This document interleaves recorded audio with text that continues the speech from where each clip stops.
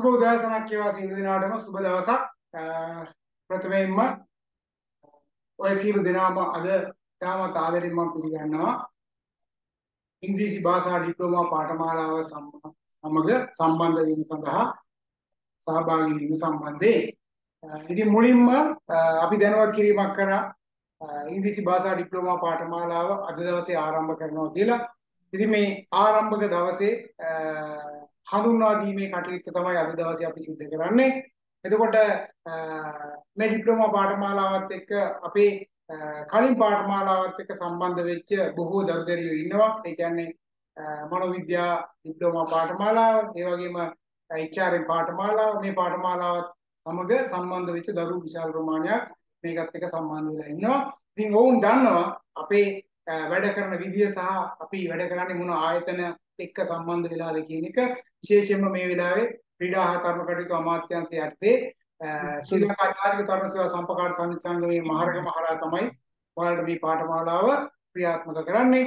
එතකොට මේ පාඨමාලාව පිළිබඳව මම විස්තරයක් කරන්න අපේ සාමාන්‍ය අධිකාරිතුමත් එහා පැත්තේ ඉන්නවා. මම එතුමාට අවස්ථාව දෙනවා තව ටිකකින්. ඊට කලින් මම මේ ටික මතක් කරන්නම් ඔයාලට. මේක ඩිප්ලෝමා එකක්. එතකොට ඩිප්ලෝමා එකක් කියන එක ඔයාලගේ ඔළුවේ තියෙනවා ඩිප්ලෝමා එකක් වෙන්නේ කොහොමද කියලා. සාමාන්‍ය ඩිප්ලෝමා එකක් අපි පිළිගන්නා ඩිප්ලෝමා එකක නම් ඩිප්ලෝමා එකේ අනිවාර්යයෙන්ම ක්‍රෙඩිට් 30ක් ආවරණය වෙලා තියෙන්න ඕනේ. ඒතකොට සාමාන්‍ය කාලය ගත්තට පස්සේ අවුරුද්දක කාලයක් අපි ඩිප්ලෝමා එකක් සඳහා ඉගෙන ගන්න ඕනේ.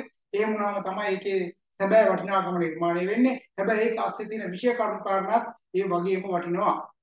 ඒ නිසා මේ ඩිප්ලෝමා එක තුල ඒ කියන කරුණු කාරණා සියල්ල අංග සම්පූර්ණව ඊට එහා ගිය දේවල් ගොඩාක් වාට මේක හරහා ඉගෙන ගන්න පුළුවන්. ඒතර අපි මුලින් ඉඳන්ම කියපු දෙයක් තමයි ඔයා ජීවිතේ කොතෙන්ද ගියත් අනිවාර්යයෙන්ම මේ ඉංග්‍රීසි කියන එක අතහැරලා ඉස්සරහට යන්න බෑ. දැන් සමහර අය ඉන්නවා උපාධිය හදාරන ගමන් සමහර අය උපාධිය ඉවර වෙලා. ඒතකොට මේ උපාධියත් එක්ක රස්සාවක් හොයාගන්න යනකොට අපිට ඊගාට එන ප්‍රශ්නේ තමයි මේ ඉංග්‍රීසි කියන එක. ඉංග්‍රීසි සහ තොරතුරු තාක්ෂණය කියන එක.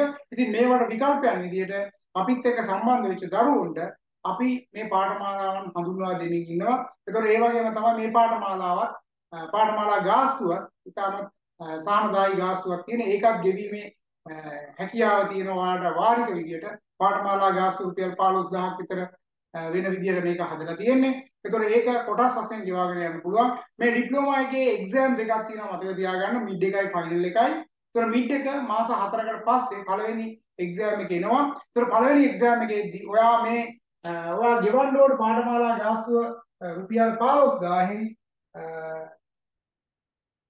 රුපියල් 8000 ගෙවලා ඉවර කරලා තියාගන්න පළවෙනි එක්සෑම් එක වෙන්නේ. ඒතර මම මේ කියන්නේ මාස 4ක් ඉවර වෙනකොට ඔයාගේ පළවෙනි එක්සෑම් එක වෙනවා. ඒ වෙනකොට මෙන්න මේ රුපියල් 8000 ගෙවලා ඉවර කරලා තියාගන්න. ඊට පස්සේ ඔයාලට පුළුවන් ෆයිනල් එක්සෑම් එකේදී ඔයාගේ සම්පූර්ණ පාඨමාලා ගාස්තු ගෙවලා ඉවර කරගන්න. ඒතර මේ ඉංග්‍රීසි භාෂාව සම්බන්ධයෙන් මම ලොකුවට කතා කරන්න යන්නේ. මොකද ඒ සම්බන්ධයෙන් ඉතා ප්‍රවීණ සහ දක්ෂ ආචාර්යවරයෙක් ඔයාලත් එක්ක සම්බන්ධ වෙනවා. මේ ඉංග්‍රීසි භාෂාවේ තියෙන සියලුම කොටස් මම තියාගන්න කතා කරන ලියන අහුම්කම් දෙන තව මේ ඉතිහාස ගිහිලා කරන්න පුළුවන් ගොඩාක් දේවල් තියෙනවා. ඒ සියල්ලක්ම ඔයත් එක්ක කතා කරනවා. විශේෂයෙන් මේ ඉංග්‍රීසි භාෂාවට තියෙන බය නැති කරලා කතා කරන්න.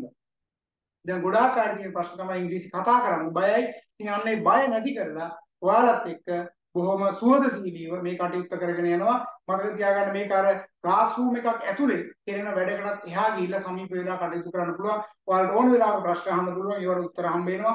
ඒ වගේම අපි ගාව වෙනවම මේ ඉංග්‍රීසි භාෂාව සම්බන්ධයෙන්ම හඳුනා ගන්නාලාද විශේෂිත සොෆ්ට්වෙයාර් ගණනාවක් තියෙනවා. ඒවා ඔක්කොම ඔයාලට ලබා දෙන්න කටයුතු කරනවා. ඉතින් ඒවා ඔයාලගේ ඉංග්‍රීසි දැනුම වැඩි කර ගැනීම සඳහා වැදගත් වෙනවා. ඉතින් සතියට එක දවසක් මේ පාඨමාලාව ගියාට සතියේ ඉතුරු දවස් ටිකේ අඩුම ගානේ විනාඩි 30 හරි ඔයා කැප කරන්න පුළුවන් නම් ඉංග්‍රීසි භාෂාවට ඔයාට ඉංග්‍රීසි භාෂාව ඉස්සරහට යන්න පුළුවන්. මොකද අපි HR එකත් එක්ක ඉන්න ළමයිටත් මම කිව්වා ඩිප්ලෝමා එකෙන් පස්සේ ඩිග්‍රී එකට යනවා නම් ඉංග්‍රීසි වලින් තමයි ඒක කරන්න වෙන්නේ කියලා. ඒ නිසා රැකියාව වෙන්නපල බලාගෙන ඉන්නේ ඉංග්‍රීසි දන්න අයට රැකියාව ලබා දීම සඳහා. ඒ නිසා ඔයාලා පෙළ ගැහෙන්න. ඉතින් ඔයාලට කරන්න පුළුවන් උපරිම උදව් අපි මේ පැත්තෙන් ප්ලෑස්ටි කරලා දෙන්නම්. අපි ගැන ගොඩාක් දන්න නිසා මම මීළඟට මේ කටයුත්තේ පුරෝගාමියා විදියට සම්පූර්ණ මෙහෙයුම් කළමනාකරු විදියට කටයුතු කරන අපේ සාමාන්‍ය අධිකාරිතුමා ඉන්න දුමින්ද ටීගමගේ මෙතුමා මම ඉතාමත් ආදරෙන් එතුමාට මතක් කරනවා මේ මොහොතේ ඔයාලා සියලු දෙනාම අද මේ පාඨමාලාව පටන් ගන්න දවසේ ආදරේ මතක් කරන්න කියලා මතක තියාගන්න. මේ පාඨමාලාවේ අවසානයේ අද ආරම්භ වුණා වගේම අවසානයේ අපි BMICH එකේ තුල ඉඳලා ඔයාලගේ සහතික පත්‍ර ලබා දෙන තැනට යනකම් මේ පාඨමාලාව අරගෙන යනවා. ඉතින් දුමින්ද ටිකමගේ මහත්මයා ඉන්නවා මෙතන.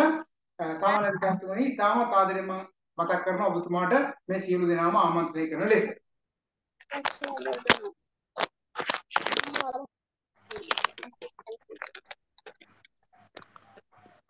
උදෑසනක් වේවා සියලු දෙනාට. මාව ඇහෙනවද? ඇහෙනවා. හරි එහෙනම් සුබ උදෑසනක්. ඇත්තටම මේ හැමදිනම තමත් ආදරෙන් පිළි අර ගන්නවා මේ වෙලාවේ. අපේ ශිෂ්‍යර මතක් කරපු විදිහට ඇත්තට මේ පාඨමාලාව අපි පටන් ගන්න තීරණය කරේ විශේෂයෙන්ම අපේ ප්‍රධාන පාඨමාලාවන් විදිහට ක්‍රියාත්මක වෙන මනෝවිද්‍යා උපදේශන පාඨමාලාවත් ඒ වගේම මානව සම්පත් කළමනාකරන පාඨමාලාවත් ආධාරණ විශාල සිසුවියන් පිරිසක් පහුගිය කාලය තුළ විටින් විට අපිට ඉල්ලීම් කරලා තිබුණා. ඒ වගේම අපේ මේ ප්‍රධාන ආචාර්යවරයා විදිහට ශිෂ්‍යර සල්ලෝපරාජ් මහතුමත් විටින් විට මේ ගැන අපිත් එක්ක සාකච්ඡා කරා. දැන් එතුමා සඳහන් කරපු විදිහට මේ විෂය කරුණු ඔය මුල් පාඨමාලා ප්‍රධාන පාඨමාලාවන් ඉගෙන ගැනීමෙන් පසුව එතනින් එහාට ඔවුන්ට කාර්යයන් ඉටු කිරීමේදී උපාධි මට්ටම දක්වා අධ්‍යයන කටයුතු කිරීමේදී එහෙමත් නැත්නම් රැකියාගත වෙලා රැකියා ස්ථානවල විශේෂයෙන් උපදේශන සේවාවන් සපයන ඒ සඳහා සම්බන්ධ වීමේදී විවිධ ආයතන සමග ගනුදෙනු කිරීමේදී ප්‍රධාන අවශ්‍යතාවයක් විදිහට මේ ඉංග්‍රීසි භාෂාව පිළිබඳව දැනුම පුළුල් කර ගැනීමේ අවශ්‍යතාවයක් අපේ සිසුවියන්ට තියෙනවා කියන එක ගැන සාකච්ඡා වුණා.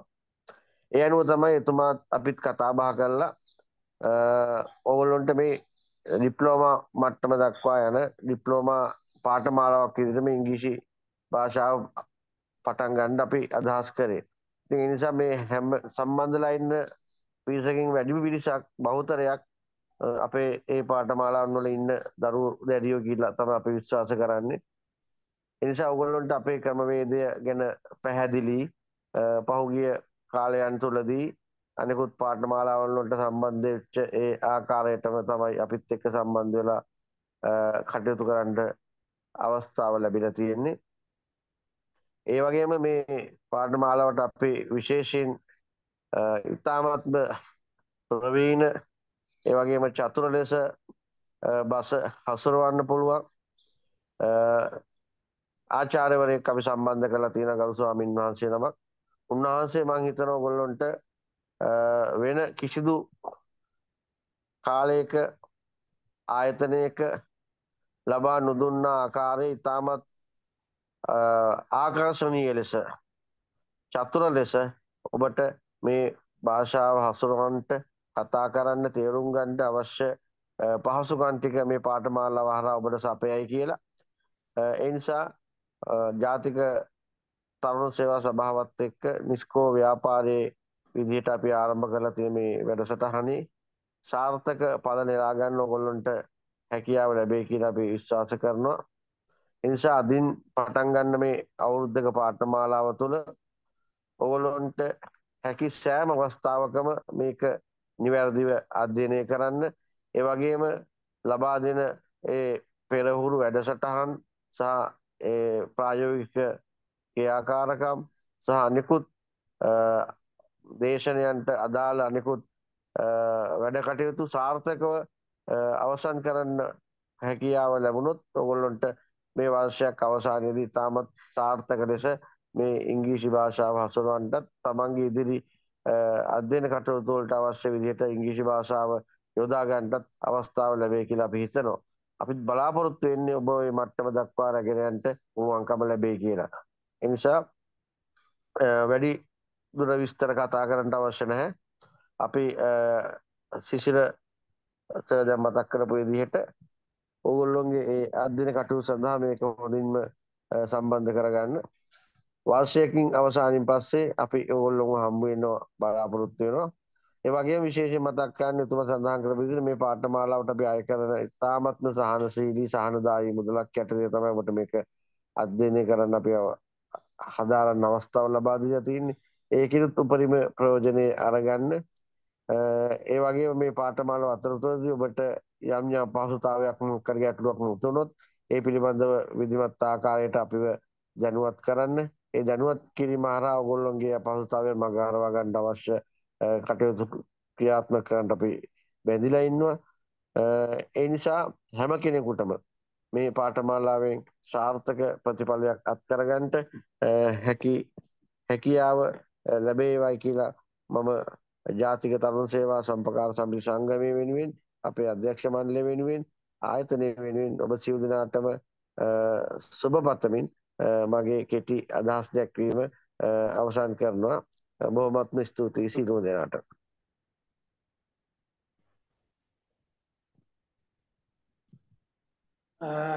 බොහොමත්ම ස්තුතියි දුමින්ද මහත්මයාණනි.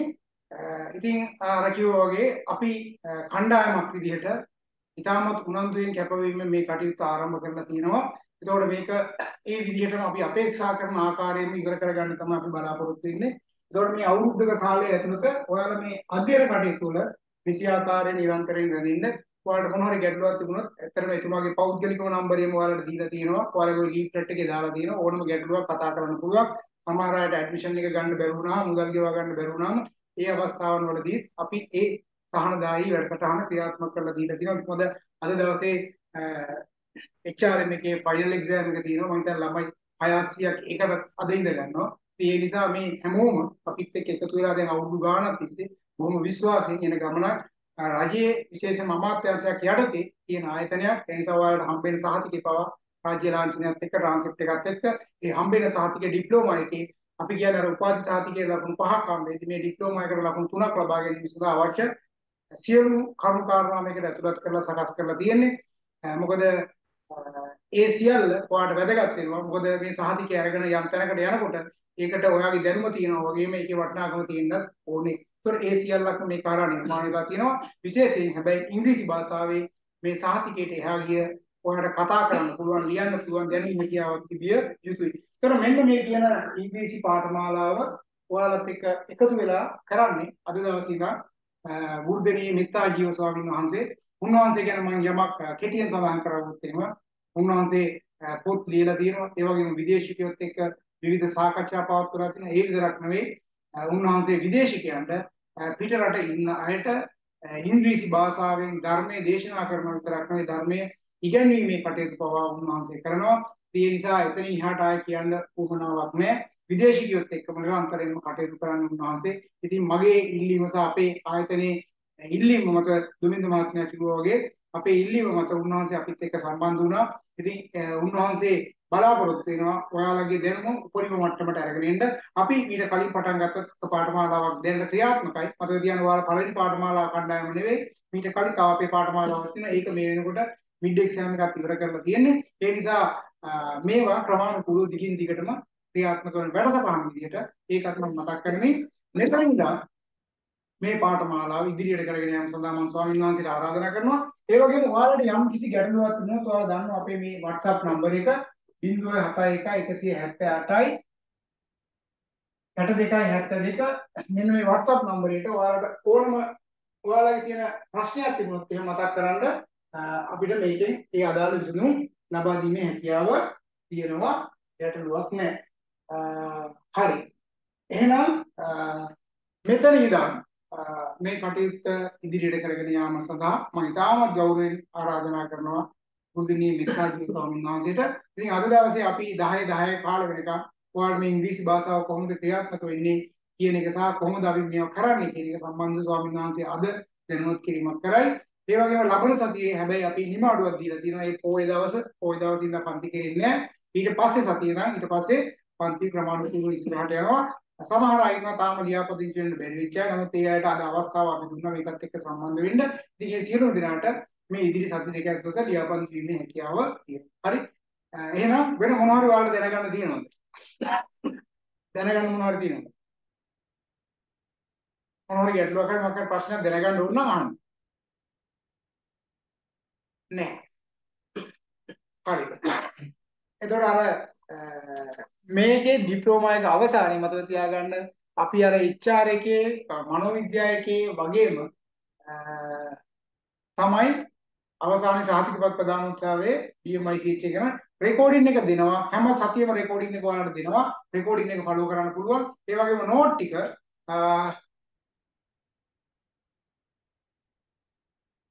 ඒ වගේම ලින්ක් එක ඔයාලට අනිවාර්යෙන් ගෲප් එකක් හැදෙනවා ඒ ගෲප් එකේ රෙජිස්ටර් වුණාට පස්සේ ලින්ක් එක අපි එවනවා නෝට් එක හම්බ වෙනවා හම්බුව කරන්න දින වැඩ ටික ඔයාලට කරා ඒ ටික කරන්න රෙජිස්ට්‍රේෂන් එක කරගන්න ඕනේ ඔයා දැන් මේ සතිය ඇතුළත කරගන්න. නමුත් අපි රෙජිස්ට්‍රේෂන් එකේ ලබන සතියේ අවස්ථාව දීලා තියෙන්නේ. ඒතකොට අපේ දැනට HRM එක සහ කවුන්සලින් හදාරපු අයට රෙජිස්ට්‍රේෂන් ෆී එකක් කියන්නේ නැහැ කියලා අපි කියලා තියෙනවා. ඔවුන්ට ඕනේ ඇප්ලිකේෂන් එක විතරයි. ඒ නිසා අනිත් අය පිටින් සම්බන්ධ වෙන අයට තමයි රෙජිස්ට්‍රේෂන් ෆී එක රුපියල් 600ක් ගෙවන්න තියෙන්නේ. ඇප්ලිකේෂන් එකත් මේ නම්බරයට කෝල් කරලා ගන්න පුළුවන්. හරි. තාම මොනවද ප්‍රශ්න තියෙනවද? එක්සෑම් ඔක්කොම ඔන්ලයින් තියෙන්නේ. එක්සෑම් ඔක්කොම ඔන්ලයින් තියෙන්නේ.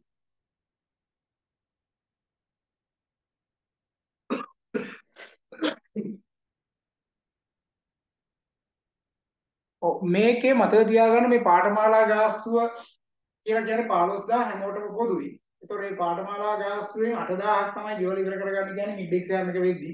හරි? ෆයිනල් එක්සෑම් එක වෙද්දී ඉතුරු ටික ගෙවල ඉවර කරගන්න තමයි කියන්නේ. ඒ කියන්නේ මාස 4කට පස්සේ තමයි ඔය කියන එක වෙන්නේ. හොඳම වැඩේ තමයි ඔය පාඨමාලා ගාස්තු එකවර ගෙවන්න ඉන්නේ නැතුව ඔයා මාසෙට පුළුවන් නම් රුපියල් 1000 1500 හරි ගෙවාගෙන අඩු කරගෙන යන්න. මොකද සමහර ළමයි ගොඩාක් අය එකවර ගෙවන්න ඉන්නවම තමයි ඔක හිර වෙන්නේ. ඒ වෙන්නේ එහෙම නොවෙන්න කටයුතු කරා නම් හරි.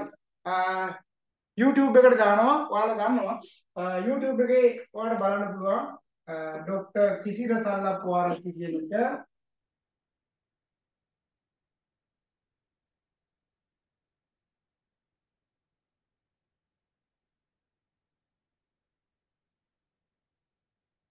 මෙන්න මේ කියන YouTube එකේ ඔයාලට බලන්න පුළුවන් ගොඩාක් අය මේක දන්නවා හරි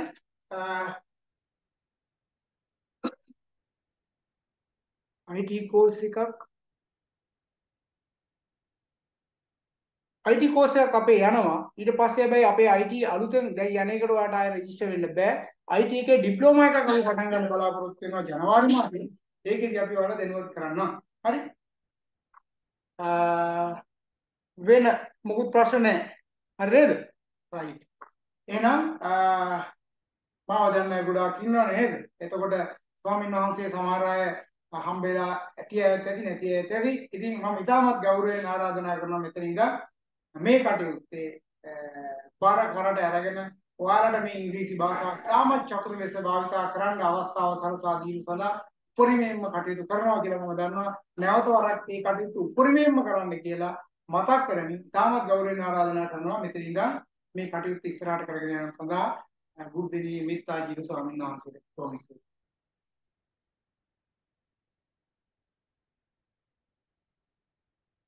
Okay, good morning, everyone.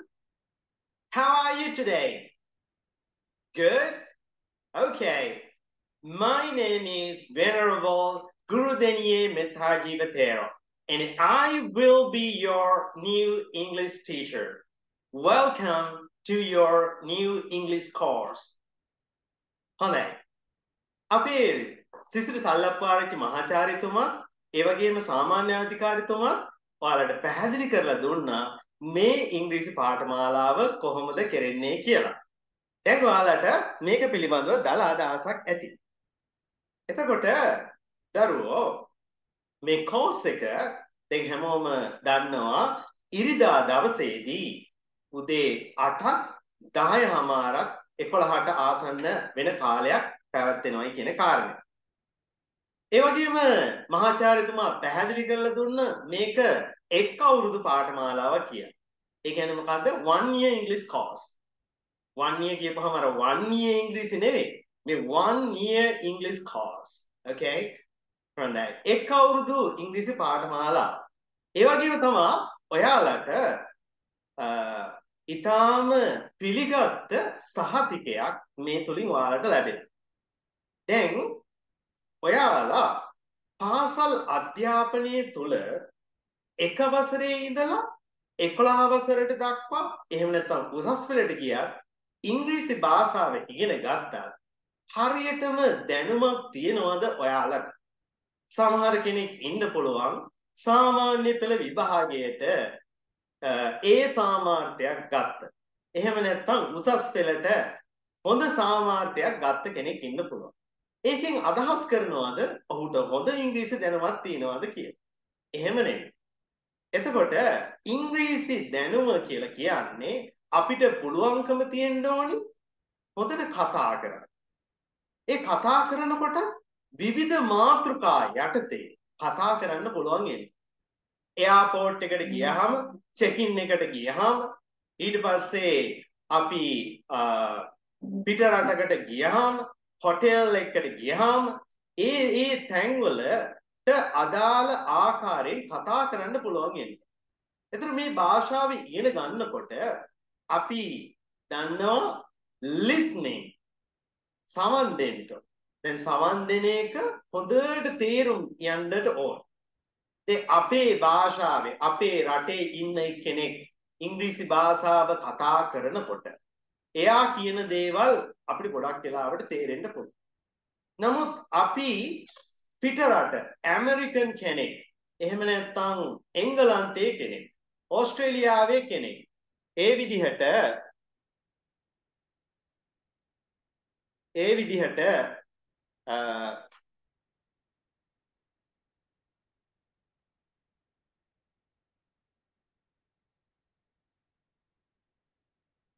විදිහට වෙනත් රටක කෙනෙක් කතා කරනකොට ඒගොල්ලන්ගේ උච්චාරණ විදි වෙනස් වෙනවා.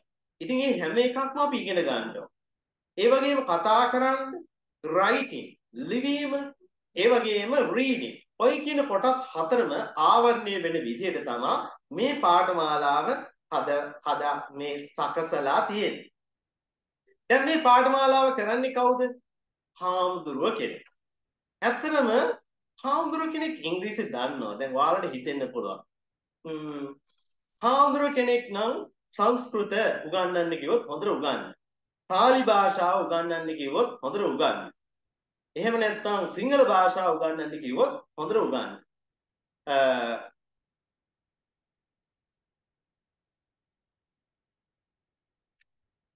ඒ වගේම මේ ඉංග්‍රීසි භාෂාව කොහොමද දන්නේ? එතකොට අපි බලමු ඇත්තටම මම ගිහි ජීවිතයේදී ඉංග්‍රීසි ටියුෂන් ගුරුවරයෙක්. පැවිදි ජීවිතයට ඇතුළු වෙලා තාම අවුරුදු 6යි. එතකොට මම බොහෝ කාලයක් භාවනාව එහෙම ප්‍රැක්ටිස් කරලා මේක කළා තමයි පැවිදි ජීවිතයට ඇතුළත් වෙන්නේ. මම භාවනා මධ්‍යස්ථානයක තමයි ඉන්නේ. ඉතින් ඒ කාලය තුලදී දැන් මේ වගේ පාඨමාලාවක් කරනකොට මම පේරාදෙණි ශ්‍රී සුබෝධාරාම ජාත්‍යන්තර බෞද්ධ මධ්‍යස්ථානයත් එක්ක සම්බන්ධ වෙලා බුදුදහම සම්බන්ධයෙන් විදේශිකයෝ ලංකාවට එනවා. ඒ අයට දහම කියලා දෙනවා. ඒ වගේම ලංකාවේ ඉන්න අයට වගේම පිටරට අයට භාවනාව කියලා දෙනවා. ඒ කටයුතු කරන අතරතුරේදී අපි මහාචාර්යතුමා ඇවිල්ලා කිව්වා මේ වගේ පාඨමාලාවක් පටන් ගන්න යනවා. ඔබ වහන්සේට පුළුවන්ද ලොකු කාලයක් ගත වෙන්නේ නැහැ මේ ඉරිදා දවසේදී මේක ආරම්භ කරන්න කියලා. ඉතින් මම කැමැත්ත දැක්වා. ගොඩක් මම ගත්ත දැනුම තුළින් ඔයාලට ලොකු අධ්‍යාපනයක් ලබා දෙන්න පුළුවන්. ඒක එකක්. ඒ වගේම මේ තුලින් යම් මුදලක් ලැබෙනවා නම් මම ඒකත් චැරිටි පර්පස් එකකට එහෙම නැත්නම් අර දානමය පින්කමක් වශයෙන් තමයි ඒකත් කරන්නේ. ඉතින් වර්තමානයේදී දැන් ඔයාලා මේ කෝස් එක දිහා බලපුවාම මේක සතියට පැය 2කමාරයි තියෙන්නේ. දැන් ඔයාලට හිතෙන්න පුළුවන් ඇත්තටම සතියට පැය 2කමාර ගානේ අවුරුද්දක් මේ කෝස් එක තියෙනවා. මේ කෝස් එක අවුරුද්දක් තියෙනකොට ඇත්තටම ස්වාමීන් වහන්සේ අපිට පැය 2කමාරක මේ පාඨමාලාවකට විතරක් සහභාගී වෙලා අපිට ඉංග්‍රීසි හදාගන්න පුළුවන්. උත්තරේ කිව්වොත් ඒක අමාරුයි. එහෙනම් නමුත් මේ පාඨමාලාව තුළ පැය 2කමාරක් සහභාගී වුණත් ඔයාලට පුළුවන් වෙනවා මම මේ කරන විදිහ නිසා. මොකද මෙතනදී ඇත්තටම මම කරන්නේ මේ පාඨමාලාව තුළින් ඉංග්‍රීසි භාෂාවට තිබෙන ඔබගේ කැමැත්ත වැඩි දියුණු කිරීම.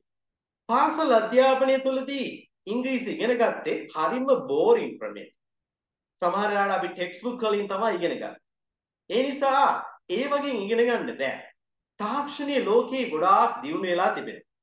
එතකොට ඒ කාලයකදී ඇත්තටම මේ අපේ රටේ ඉංග්‍රීසි ඉගෙන ගන්න භාවිතා කරන ක්‍රම දිහා බලපුවාම අපිට හිතෙනවා මේවා යල් පැනපේවා කියලා.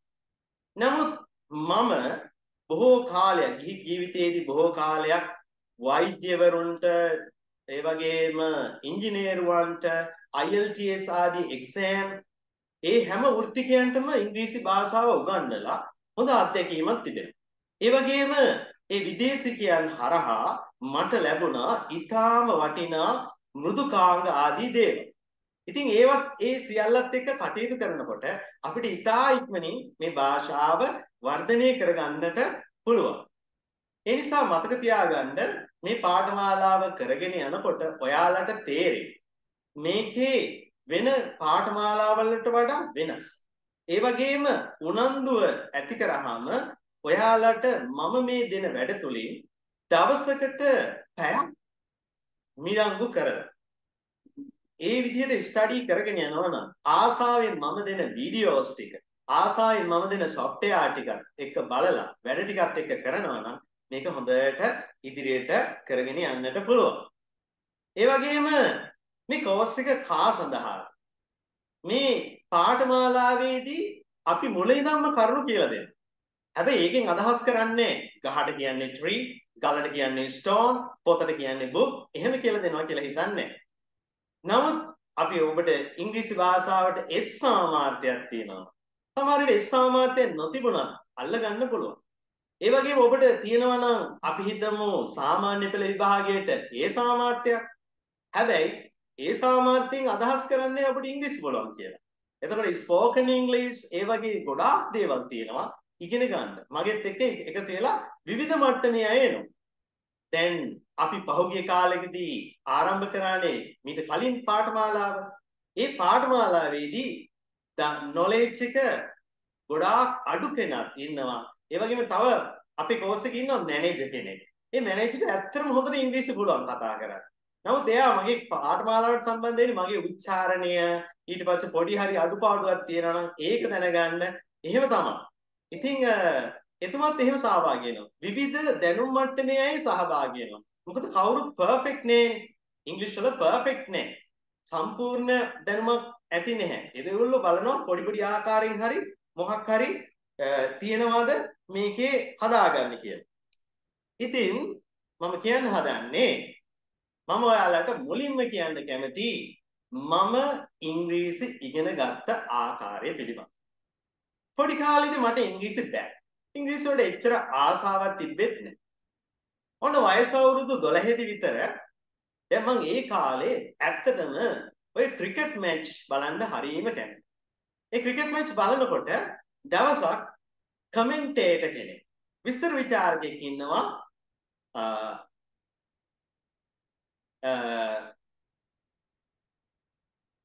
එතකොට විස්තර විචාරකයෙක් හිටියා ටෝනි ග්‍රේට් කියලා. මේ ඉංග්‍රීසි ජාතික ටෝනි ග්‍රේට්. එතකොට මේ ටෝනි ග්‍රේට් ඉංග්‍රීසි කතා කරන විදිය දිහා දැක්කම හරිම ලස්සනයි. එයා උච්චාරණය කරන විදිය. ඉතින් මට එයා ඒ විස්තර විචාරණය කරන දිහා බලලා ආසාවක් ඇති වුණා. අනේ මටත් මේ විදිහට ඉංග්‍රීසි කතා කරන්න පුළුවන් වුණා නම් කියලා. එදා ටෝනි ග්‍රේට් කතා කරේ මෙන්න මෙහෙම. Good morning and welcome to Askeri Stadium. Sri Lanka will take on Pakistan. As you can see, a lot of the spectators are coming to the ground. Everything is set for a nice cricket match.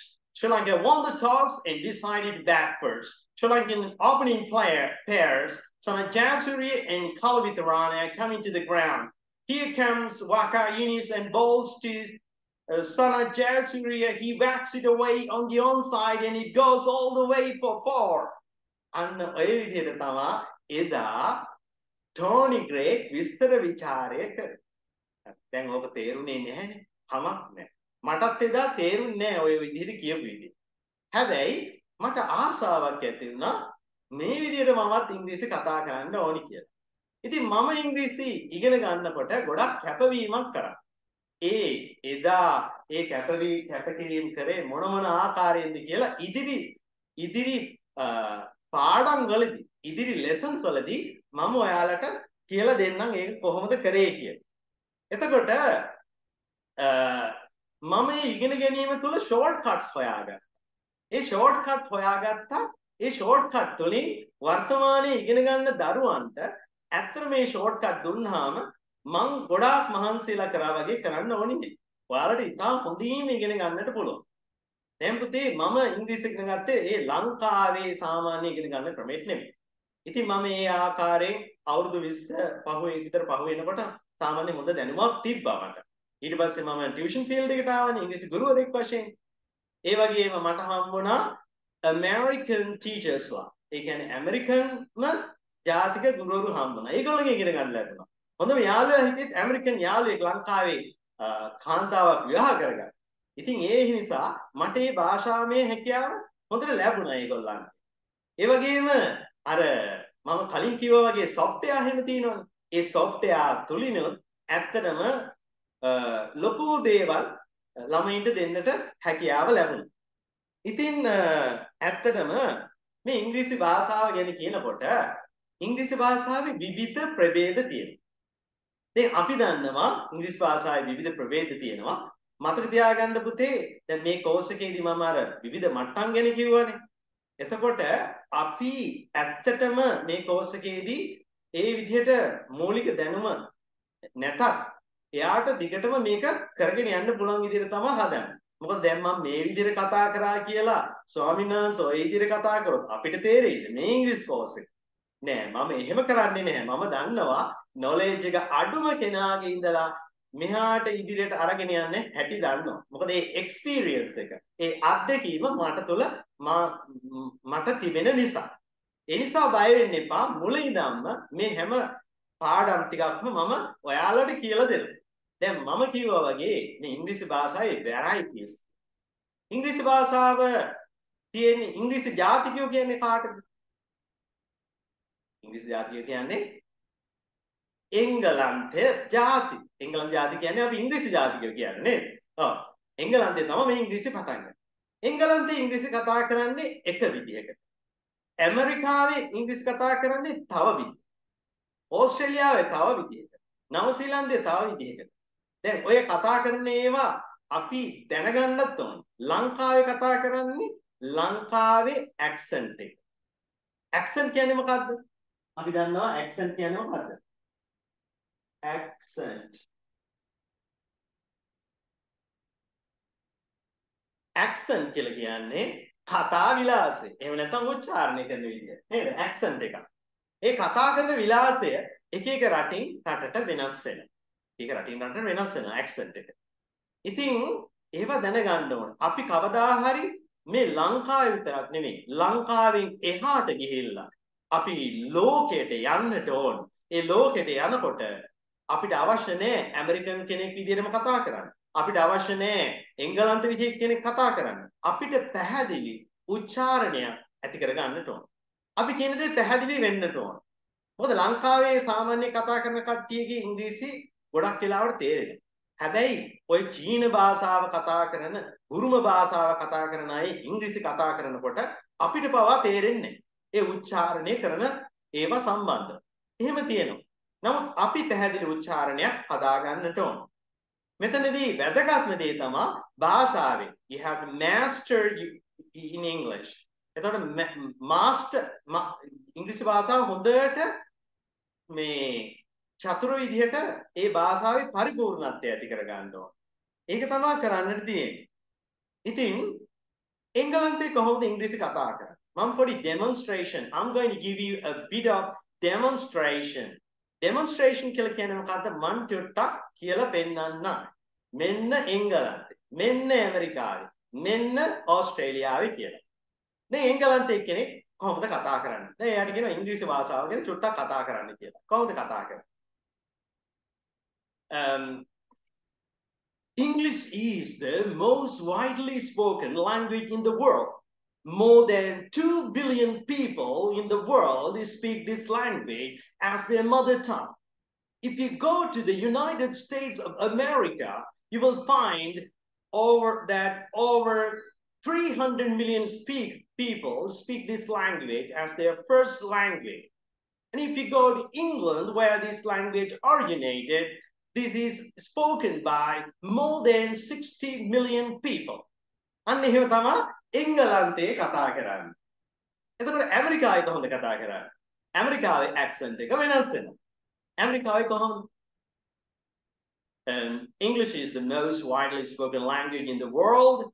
More than 2 billion people in the world speak this language as their mother tongue. If you go to the United States of America, you will find that over 300 million people speak this language as their first language.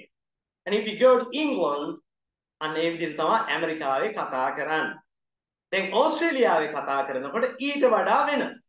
දැන් බලන්න ඕස්ට්‍රේලියාවේ. දැන් මට මතකයි ඒ දවස්වල I used to be a big fan of cricket.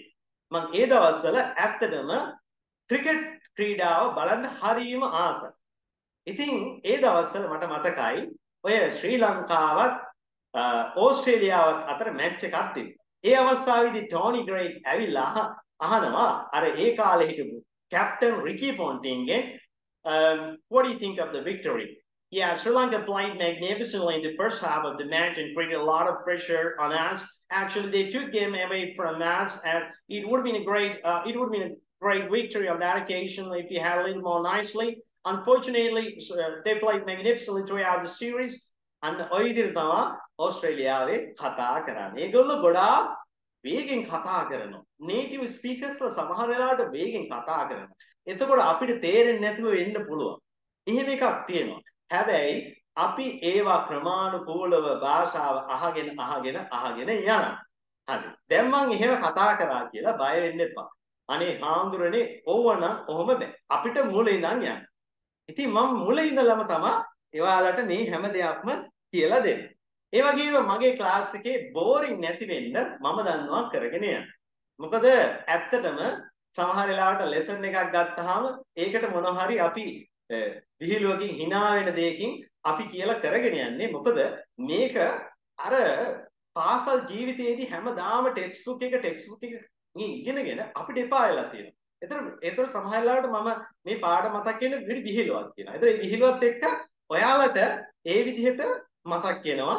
මේ එතකොට ඒකත් එක්ක හොඳට මතක හිටිනවා. මොකද අපි විනෝදෙන් තමයි මේ හැම දෙයක්ම ඉංග්‍රීසි ඉගෙන ගන්න. ඒ වගේ මතක් කරන්න ඕනි මේක මම විතරක් නෙමෙයි මේ පාඨමාලාව කරන්නේ. මේ පාඨමාලාවට මම බලාපොරොත්තු වෙනවා හැම සතියෙම විදේශීය ගුරුවරයෙක් සම්බන්ධ කරගන්න. විදේශීය ගුරුවරු කිහිප දෙනෙක් ඉන්නවා. මම ඉංග්‍රීසි භාෂාව ඉගෙන ගත්ත මගේ American teachersලා. ඒ කියන්නේ කෙන් and ක්‍රිස්ටින් කියන දෙන්නත් සම්බන්ධ වෙනවා.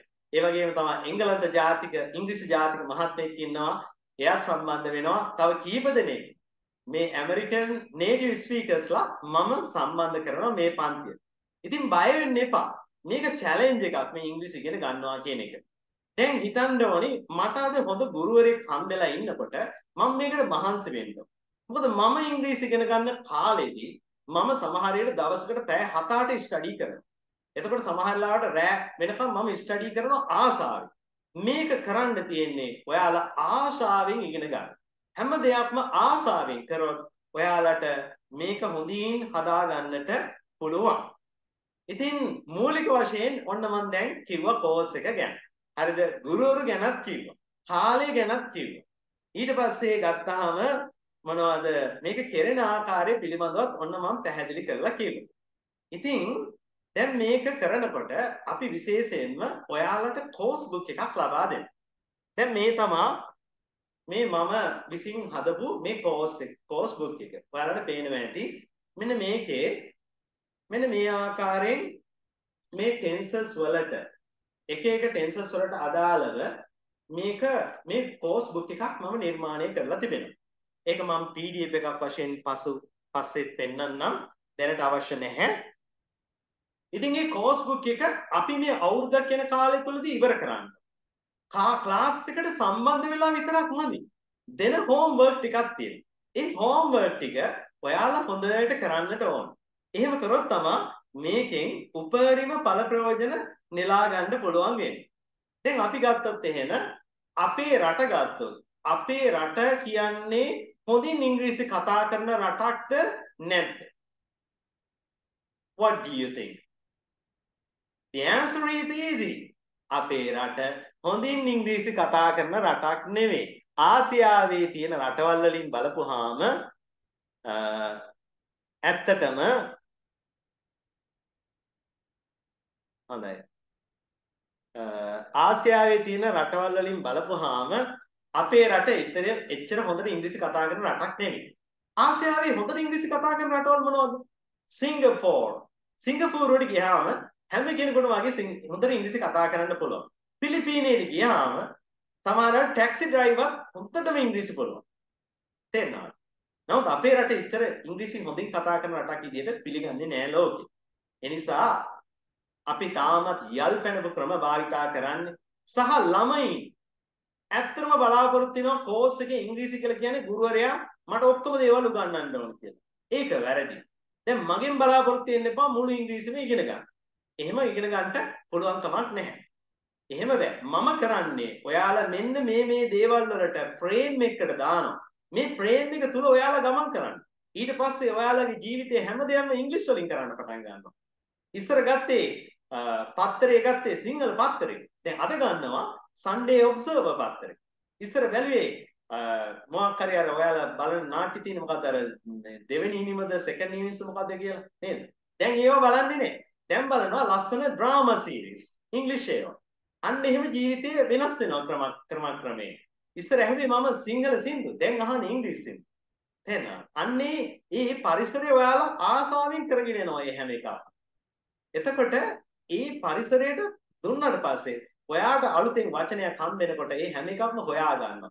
උවමනාව තියෙනවා. අලුතෙන් වචනයක් මම හොයාගන්නේ කොහොමද? අන්න ඒක තමයි මම මෙතනින් නිර්මාණය කරන්නේ.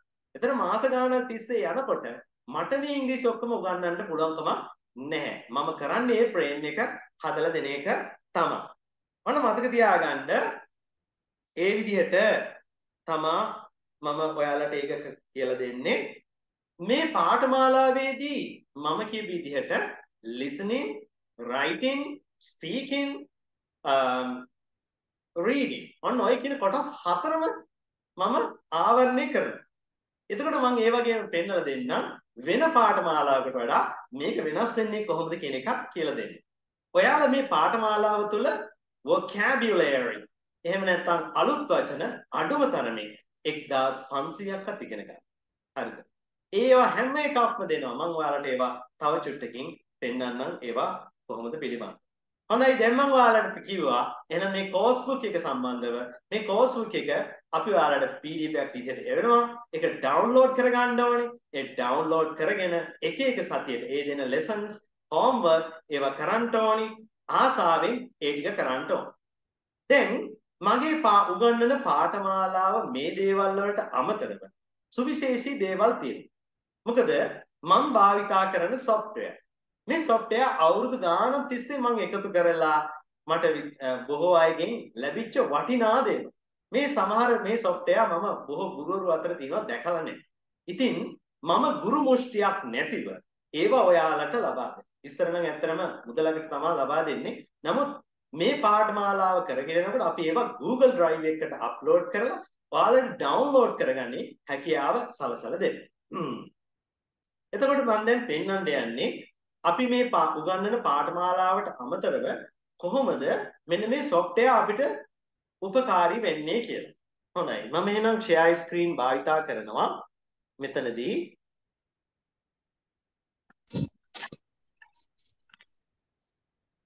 හොඳයි. අපිට host ලබා දෙන්න පුළුවන්ද?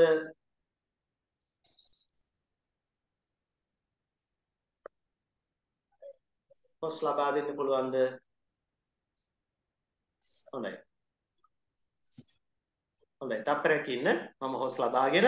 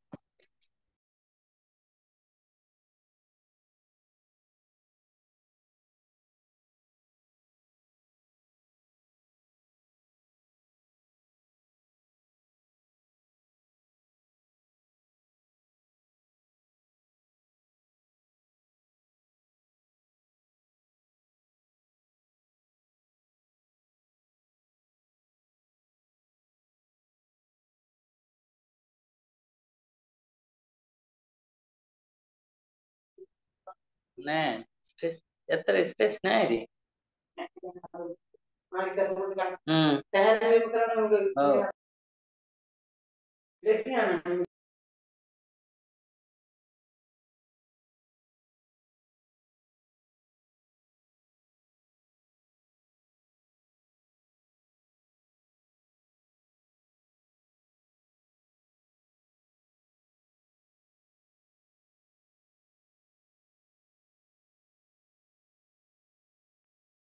හොඳයි තත්පරයක් කොහොම ඉන්න හොස් ලබාගෙන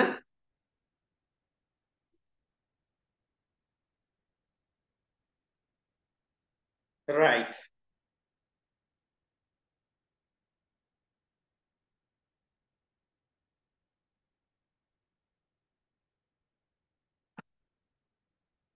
Okay, now I am the host now. I can share. හොඳයි දැන් මට share කරන්න පුළුවන්. හොඳයි දැන් බලමු. හොඳයි අපි share screen එකට යනවා. Right. ඉස්සලාම අපි බලනවා අපිට වැදගත් වෙනවා dictionary එකක් තිබීම. මොන වගේ dictionary එකක්ද තිබීම? Talking dictionary එකක් තිබීම ඉතාම වැදගත් වෙනවා. Talking dictionary එකක්. Right. මෙන්න මේ dictionary අපිට ඉතාම ප්‍රයෝජනවත් එකක්. Then මේකත් ඔයාලට ලැබෙන software වලින් එකක්. දැන් ගොඩක් අයට තියෙන ප්‍රශ්නේ තමයි වචනය උච්චාරණය කරගන්නේ කොහොමද කියන ගැටලුව තිබෙනවා. ඒක වාක්‍යයක් එක්ක සම්බන්ධ කරන්නේ කොහොමද කියන ගැටලුව තිබෙනවා. දැන් බලමු මෙන්න මේ වචනේ දිහා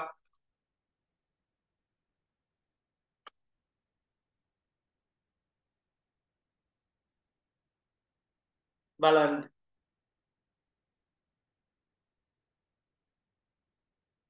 තා පාර ටයිප් කරන්න.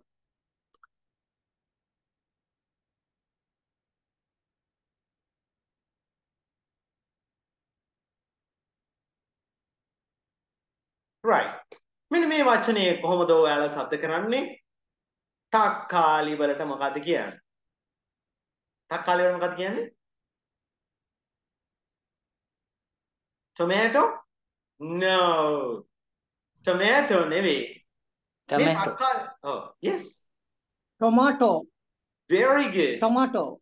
That's right. That's the correct pronunciation. ඒක තමයි නිවැරදි එක. එතුමා කිව්වේ මේ tomato. Tomato. දැක්කද? මෙතන තියෙනවා මේ වචනයේට එහා පැත්තේ UK කියලා එකක් තියෙනවා. US කියලා එකක් තියෙනවා. දැන් UK කියන්නේ මොකද්ද? UK කියන්නේ United Kingdom. ඒ කියන්නේ මොකද්ද? එක්සත් රාජධානිය. එහෙම නැතුව මේ උස් වැටකෙයියාව එහෙම නැත්නම් උඩවත්ත කැලේට එහෙම නෙමෙයි UK කියන්නේ. හරිද? UK කියනකොට රටවල් හතරක් එනවා. ඒ මොකද්ද? ඉංග්ලන්ඩ් එනවා. ඊට පස්සේ අයර්ලන්ඩ් එනවා. Wales, Scotland. ඔය රටවල් හතරෙන් තමයි UK කියන එක හැදෙන්නේ. ඒ එංගලන්තයේ શબ્ද වෙන්නේ tomato. ඇමරිකාවේ බලමු කොහොමද શબ્ද වෙන්නේ කියලා. tomato. අන්න ඒ විදිහට තමයි ඇමරිකාවේ શબ્ද වෙන්නේ. ඒ වගේම අපි වචනයක් ගත්තොත් එහෙම දැන් උදාහරණයක් වශයෙන් ගමු අපි මෙන්න මේ වචනය.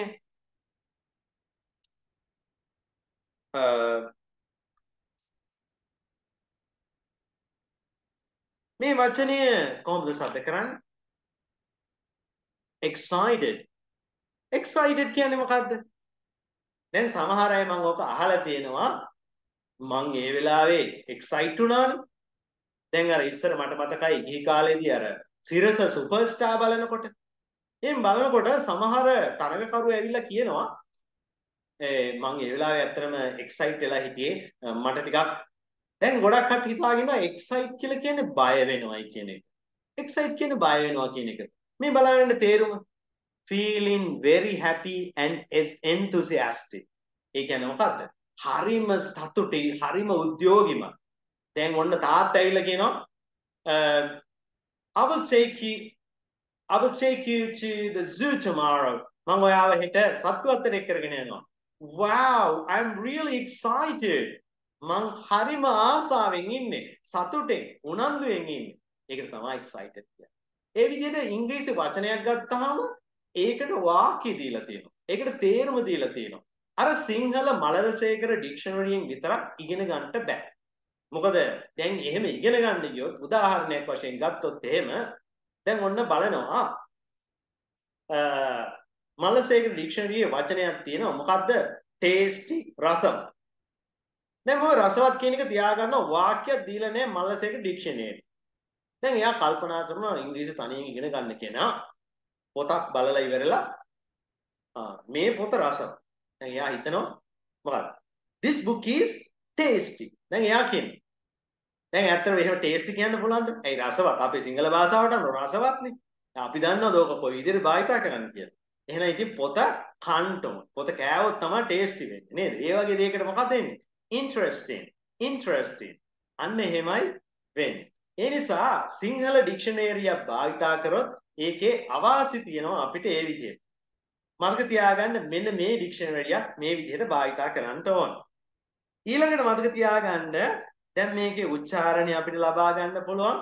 ඒ වගේම මේක අපිට ලබා දෙනවා pictures. දැන් බලන්න මේ pictures කියන කොටසට ගියාම අපිට දකින්න පුළුවන් විවිධාකාරයේ දැන් අපිට සත්තු නම් මේ මොන සත්තුන්ගේ කොටස් මේ දේවල්. ඒ කියන්නේ නවීන ලෝකයේ අපි ඉගෙන ගත යුතු දේවල් නේද? ඒවා ගොඩාක් අපිට ඉගෙන ගන්න පුළුවන්. දැන් මෙන්න මේක දිහා බලපුවාම අපිට පේනවා දැන් අපි බලමු කඩේකට ගිහිල්ලා ඇඳුමක් ගන්න යනවා. මේ ඇඳුමක් ගන්න යනකොට මෙන්න මේ ඇඳුම් වල නම් දන්නවා. මෙන්න මේ ඇඳුම් වල නම් දන්නවා. මේ සපත්තු වල නම් දන්නවා. ඒවා අපි දැනගන්න ඕන. මේ ඇඳුම් වල නම් දන්නවා. එහෙම අපි දැනගන්න ඕන.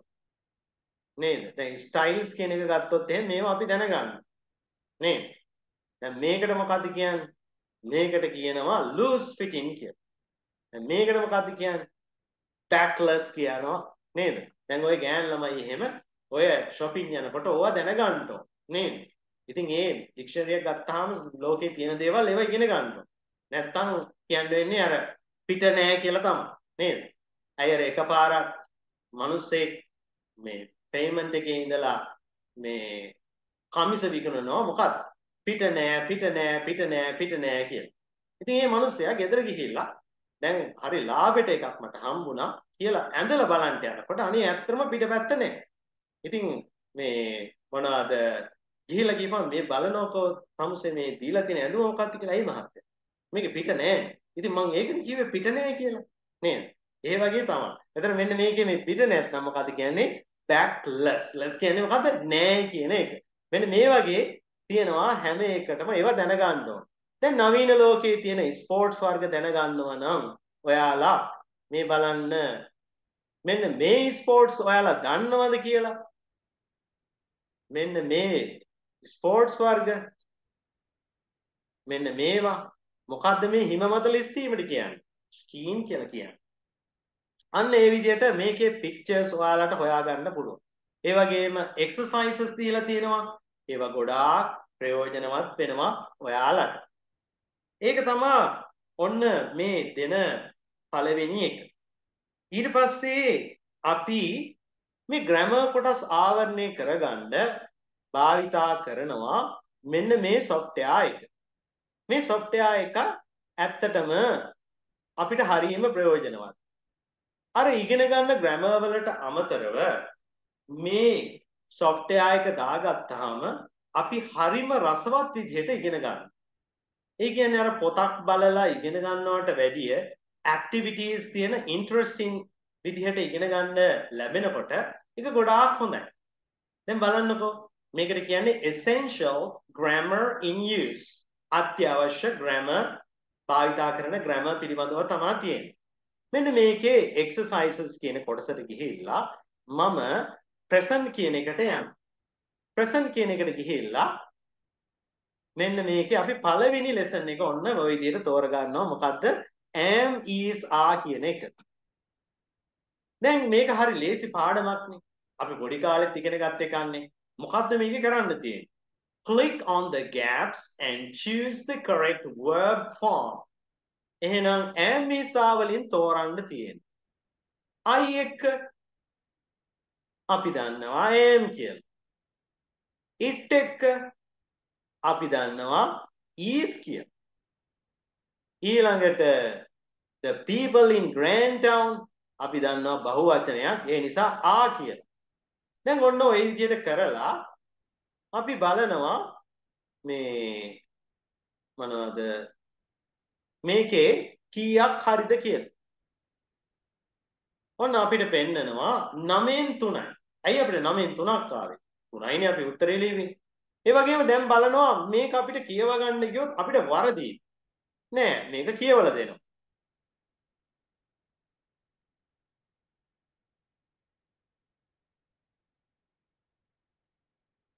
එහෙනම් අපිට කියවීම තුලින් උච්චාරණය හදා ගන්නත් පුළුවන්.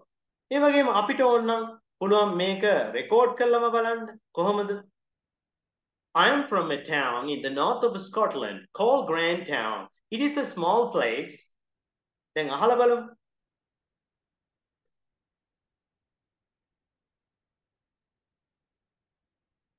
Right.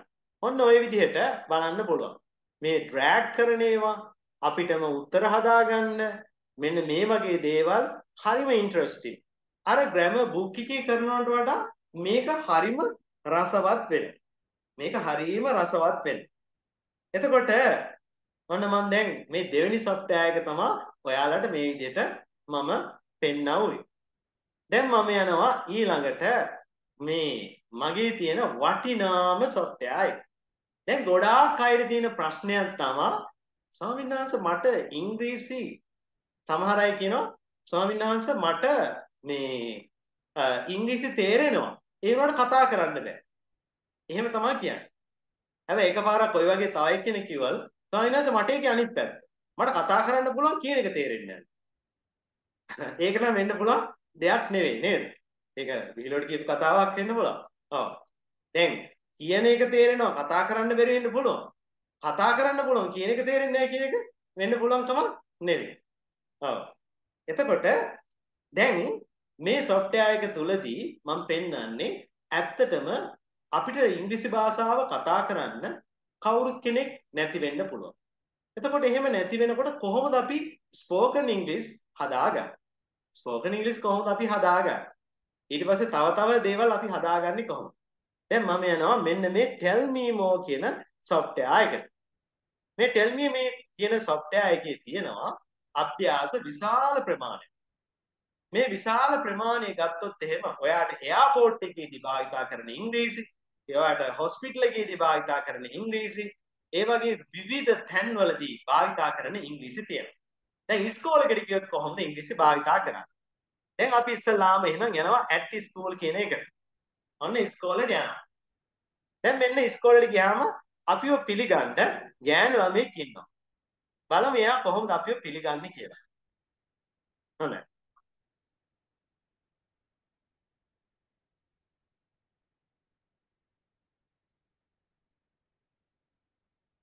හොඳයි. එයා ඉස්සලාම අපෙන් අහනවා what's your name කියලා. එතකොට අපිට කැමති උත්තරයක් දෙන්න පුළුවන්. මේ තුනෙන් එකක්. ඔව්.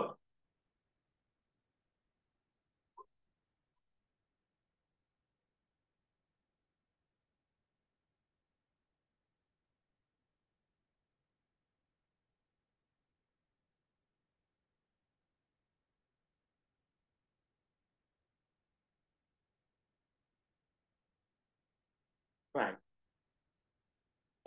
එතකොට සවුන්ඩ් ඇහෙන්නේ නැද්ද දරුවෝ? සවුන්ඩ් ඇහෙන්නේ නැද්ද? හොඳයි. නෑ ස්වාමීන් වහන්සේ. හොඳයි එහෙනම් මම තව පාරක් මේක share screen දෙන්න සවුන්ඩ් එක ඇතුළත් කරලා. හොඳයි බලන්න share screen දෙනකොට share sound එක මෙතනින් වැටලා නැති ඇති එකයි ඒ. හොඳයි. හොඳයි දැන් ඇහෙනවද කියලා මට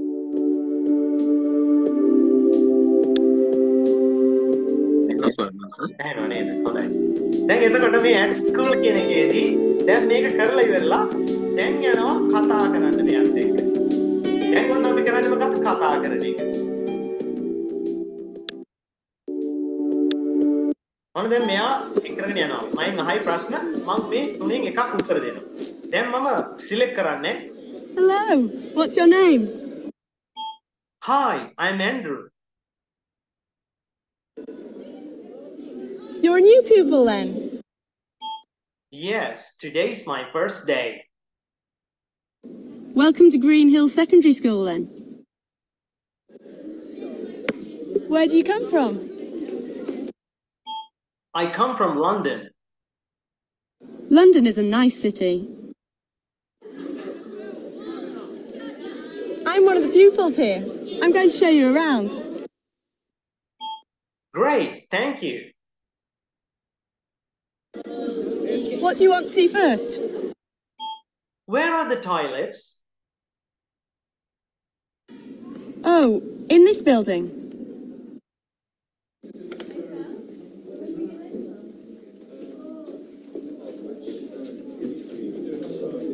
These are the science classrooms. You can do experiments here. Great, I love science. Me too. Which optional subjects are you going to study? Spanish, geography, and music. That's interesting. Now let's go to the library. Oh yes, I love reading.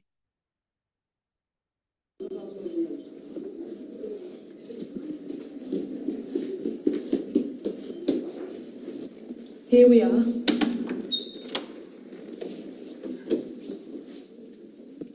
Don't forget to keep quiet. දැන් අපිට කැමති උත්තරයක් දෙන්න පුළුවන්. මේ වගේ උත්තර තුනක් තියෙනකොට කැමති එකක් දෙන්න පුළුවන්. Are there any magazines? Yes, on that shelf.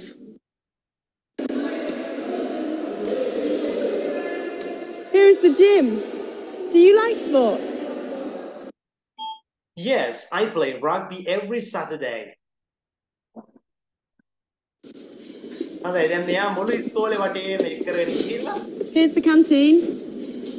අවසානයේදී මෙයා එක්කරගෙන යනවා පන්ති කාමරයට. එතකින් භාවිතා කරන ඉංග්‍රීසි හැම එකක්ම තියෙනවා මේකේ. හොඳයි මම මේක පන්ති කාමරයට යනකම් යන්නේ නැහැ. එතකොට මේ වගේ මේ එක ස්ටේජ් එකක් විතර. මේකේ තියෙන එක්සර්සයිසස් ටික ඇත්තටම ගත්තොත් එහෙම ඔයාලා කරොත් දවසකට පැය දෙක ගානේ අවුරුදු දෙකක් කියක් ඉවර වෙන්නේ නැහැ. ඒ තරම් ඇක්ටිවිටි ගොඩක් තියෙනවා. අනිත් එක තමයි ගොඩක් ළමින්ට තියෙන ගැටලුවක් තමයි උච්චාරණය පිළිබඳ. කොහොමද අපි උච්චාරණය හදාගන්නේ? මෙන්න තියෙනවා ඒකට බෙහෙත. දැන් මේකේ උච්චාරණය හදාගන්න මේක අපිට හේතු වෙනවා. දැන් බලාගන්න මම මේකේ එකක් තෝරගන්නවා. දැන් මේකේ අපි උච්චාරණය කරන එකට ලකුණු දෙනවා. ඔයා graph එකකින් පෙන්නනවා ඔයා මෙච්චර ප්‍රමාණයක් හරියට උච්චාරණය කරනවා කියලා. බලමු මේක. Yes, today's my first day.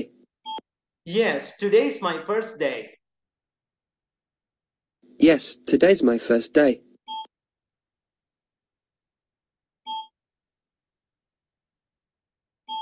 හොඳයි. එතකොට ඔයාලට පේනවා ඇති පළවෙනි එකේ චුට්ටක් හරියට මැහිලා නැහැ. මේ first කියන එක අර පිට Yes, today's my first day.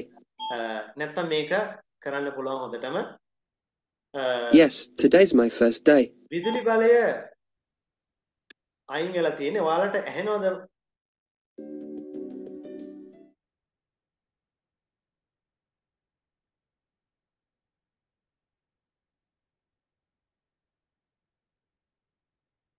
Okay, sorry. Unexpected things could happen. අපි බලාපොරොත්තු නොවන දේවල් සිද්ධ වෙන්න පුළුවන්. Actually, the lights went off. ඇත්තටම විදුලි බලය විසන්ද වුණා. කරන්ට් එක යන කොහොමද කියන්නේ අපි? The lights went off. The power is back. ආපහු ඔන්න විදුලි බලය ආවා. A few students have left the classroom. But that's okay. That's okay. Let's continue. අපි එහෙනම් continue කරමු. හොඳයි. මම share screen භාවිතා කරනවා නැවතත්. Right. හොඳයි. එතකොට දැන් ඔන්න මම කිව්වේ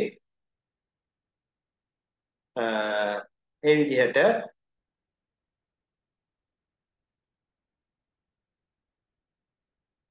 අපි කතා කරේ අර උච්චාරණය සම්බන්ධ. ඒ වගේම සමහර ළමයින්ට තියෙන ගැටලුවක් තමයි වචනයක අකුරු කියන්න දන්නේ නැහැ. දැන් බලන්න මෙන්න මේක දිහා බලපුවාම වචනයක අකුරු කියන්න දන්නේ නැහැ. ඒකට තියෙනවා විසඳුමක්. ඒ තමයි මේක. දැන් අපි වචනයක් අහලා ඒකට අකුරු කියනවා. කොයි වගේද? To borrow. දැන් To borrow. borrow කියන වචනය. දැන් මේක අපි දන්නේ නැහැ. B O R R O W. මේක බලලා මේක හරිද කියලා බලන්න පුළුවන් මෙතන. To show. to එක දාන්නේ ක්‍රියාපදයකට මුල. show කියන එක. වැරදුනොත් ගැටලුවක් නෑ අපිට පෙන්නන්න. Hello. ඔව්. Hello. hello කියන එක. H E L L O. මෙන්න මේ විදිහට උච්චාරණය Every. අපිට හදාගන්න පුළුවන්. හොඳයි මේ software එක ගොඩාක් වැදගත් වෙනවා. මේකෙන් බොහොම චුට්ටයි මම ඔයාලට පෙන්නවුවේ. බොහොම චුට්ටයි මම ඔයාලට පෙන්නවුවේ. ඉතින් මොනවාද? හොඳයි. දැන් ඇහෙනව නේද? Can you hear me now? Yes? Yes. Okay, that's fine. That's fine. Right. එහෙනම් දැන් මම කිව්වා ඔන්න කෝස් එක ගැන පැහැදිලි කරලා දුන්නා. සෙනසුරාදා පැය දෙකමාරක් කරනවා. ඒ වගේම මතක තියාගන්න අවුරුද්දක් කියන කාලේ එනකොට ඔයාලා vocabulary එකේ මම උගන්වනවා ඉගෙන ගන්න ඕනි මූලික වචන 1500 දෙනවා. ඒතර ඒවත් කටපාඩම් කර කර ඉන්නවට වඩා ෂෝට් කට්ස් තියෙනවා. ඒව ඔක්කොම ලබා. එතකොට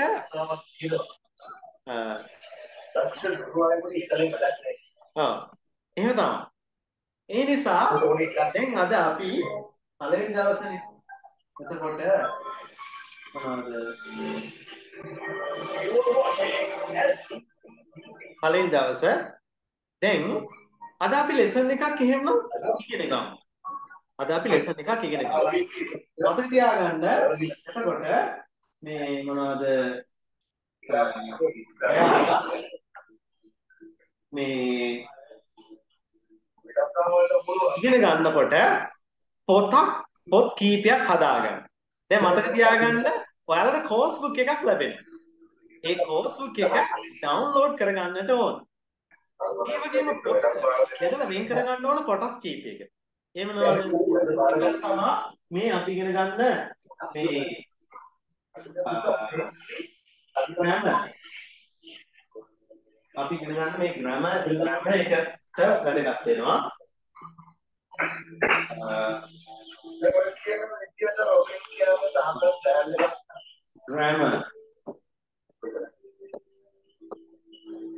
grammar කියන්නේ ව්‍යාකරණ වලට. ඔව්.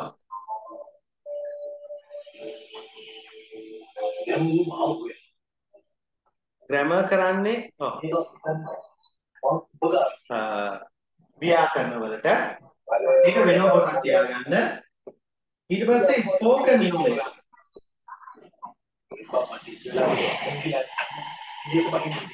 spoken English වලට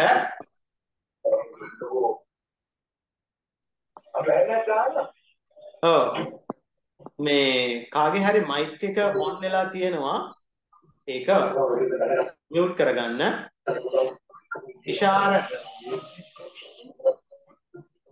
ඉෂාර මදුෂාන් මයික් එක ඔෆ් කරගන්න.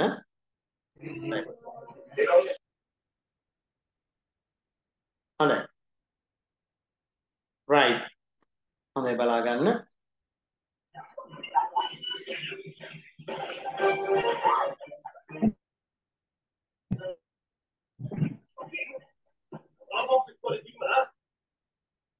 ඉෂාර මදුෂාන් මයික් එක ඔෆ් කරගන්න.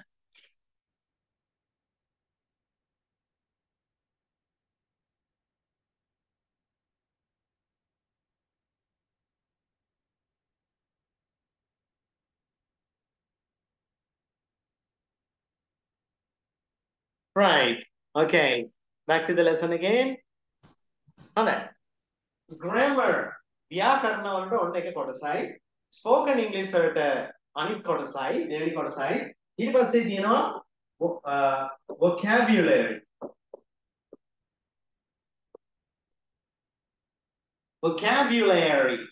vocabulary අලුතෙන් ඉගෙන ගන්න වචන. ඒ වගේම තමයි අපි writing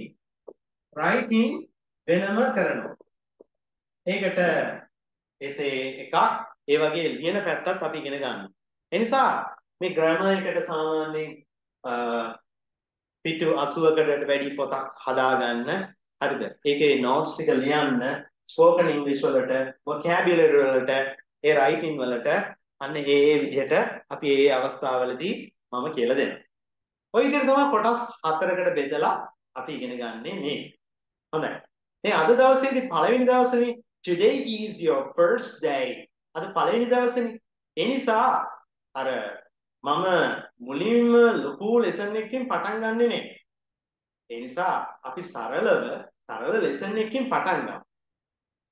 ළමයිකින් අද පටන් ගන්නෙ නේ. ළමයිකින් ඊළඟ දවසේ තමයි ඔන්න පටන් ගන්නේ. හොඳයි. එහෙනම් අද දවසේදී ඉස්සලාම අපි ලෙසන් එකක් ඉගෙන ගමු.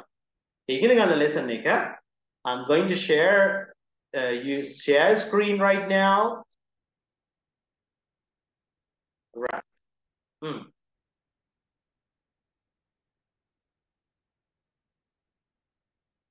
හොඳයි. අපි යනවා අද spoken english එකෙන් පටන් ගන්න.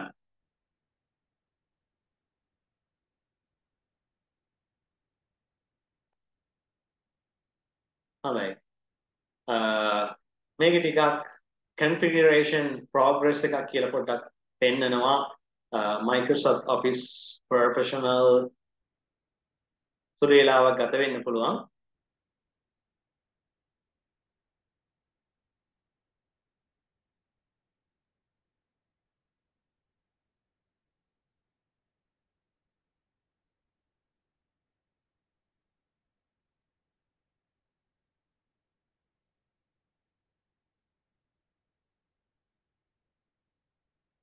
Okay, never mind. Right. අපි ඉස්සල්ලාම ඉගෙන ගන්නේ ඔන්න අපි පාරේ තොටේ යනකොට කවුරු හරි කෙනෙක් ඔන්න ඔයාට කතා කරනවා. අපි හිතමු සුදු මහත්තයෙක් කතා කරනවා කියලා. කතා කරලා ඔයාට මෙහෙම කියනවා. මොකද්ද කියන්නේ? Excuse me, could you please tell me where to the rail station because I have no idea how to get to that place and could you please tell me? අන්න ඒ වගේ වේගෙන් කතා කරොත් එහෙම ඔයාට තේරෙනවද? ඔව්. එහෙම කතා කරොත් තේරෙන්නේ නැහැ. හැබැයි යම් කෙනෙක් ඒ විදිහට අහපුවාම අපි කොහොමද ආචාරශීලී විදිහට එයාගේ නැවත අහලා දැනගන්නේ? එයාගේ නැවත අහලා කොහොමද දැනගන්නේ? What? No, that's not good. That's not good. What කියලා අහන්නේ නෑ අපි. කොහොමද අහන්නේ? අපි අහමු. ශ්‍යාමමාර. අපිට ඇහුන්නේ නෑ. කොහොමද කියන්නේ? මොකද්ද අපි ආචාරශීලී විදිහට කොහොමද අහන්නේ අපි? Sorry. Yeah, that's right, Shadid. Perfect. ඔව් අපිට ආකාර කීපයක් තියෙනවා අහන්න. මොකද ඒ ආකාර කීපය? First one තමයි මොකද්ද? Sorry. SORR1. Sorry. ඒක හරියටම අහන ආකාරය තියෙනවා.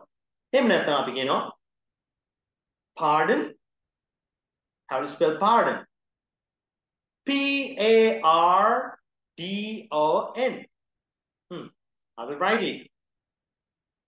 Pardon. Pardon කියලා කියන්නේ මොකද්ද? සමා වෙන්න කියන එක. සමා වෙන්න කියන එකට තමයි pardon කියලා කියන්නේ. Okay? දැන් ඔයාලට පේන ඇති screen එක. Right. Okay. When you don't hear what someone says. ඔබට යම් කිසි කෙනෙක් කියන දෙයක් තේරුම් නැත්නම් අපි කොහොමද ඒක අහන්නේ? පළවෙනි එක තමයි sorry. ඒක කියලා හරියන්නේ නැහැ. Sorry.